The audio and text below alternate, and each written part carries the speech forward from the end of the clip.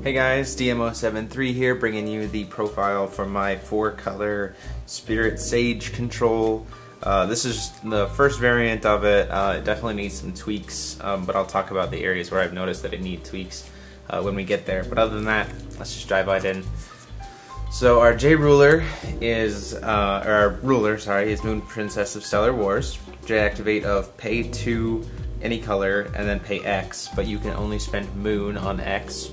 So she flips over to Kaguya, the Immortal Princess, who has Flying and Imperishable of 400, 1000. She has the enter effect, search your main deck for X treasury items and put them onto the field.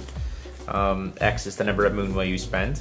And then the continuous is this card gains plus 200 for every treasury item you control, and you can banish 3 treasury items you control to gain control of your target Resonator. So really cool. As you noticed in the video, I didn't make use of her as much as I should have because she is imperishable and she can be a threat to help speed up the deck. I should have been J-activating her faster and more consistently, but that's something that I learned from testing it. So if you are going to run this deck, definitely make sure to just take advantage of the fact that you can keep using her over and over again to keep pulling out those treasury items. So, and that she can serve to, serve as a blocker and serve as a flying, kind of anti-flying kind of creature as well.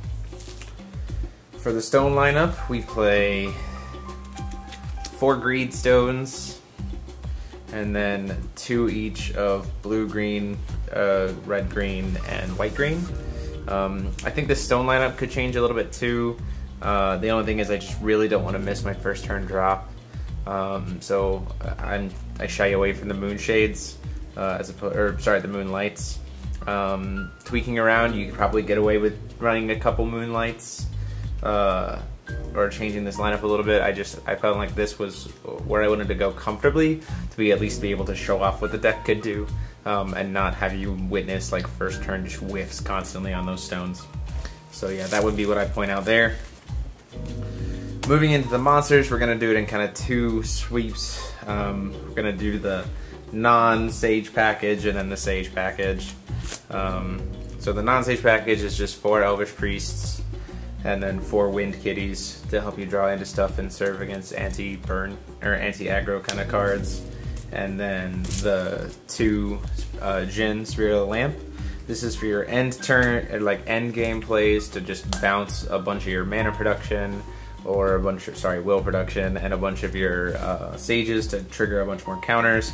It's not the most effective, but I mean it is a beat stick in and of itself, so that's really good, and this deck can sometimes lack for heavy hitters to close out games.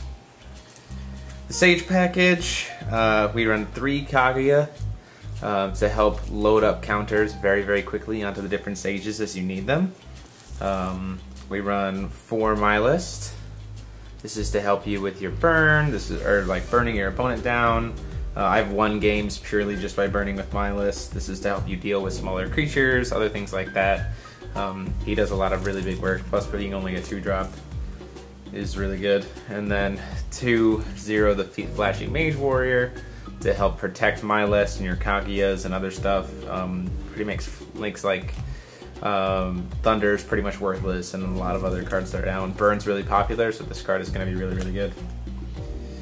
4 Fiethsing to help with will production, and it's a quick cast to help control the board state, so that's really good. 1 Almerius, again, quick cast is always good, and the ability to just pop off Resonators really fast is always a plus. The major control and draw power of the deck is the Moojdart, with the fact that she can just tap everything down. You can pull some really nasty tricks on your opponent, similar to what the Snow White list did to tap down after recovery but before they go into main phase. The Moojdart can do the same thing, but on a much broader scale without leaving herself open to attack.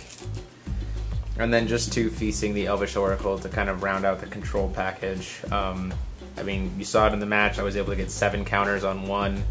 And just like essentially say that it doesn't matter how much will you have, you're never going to be able to cast a card. Really, really good. The spell lineup is 3 Xeex to make things untargetable a lot, but also to cancel summons. 2 Exceed to be able to cancel things as well as draw because we're not running Grettles. Treasuries are 2 Shining Bamboo to be able to search for Kaguya, as well as being able to use Kaguya multiple times a turn.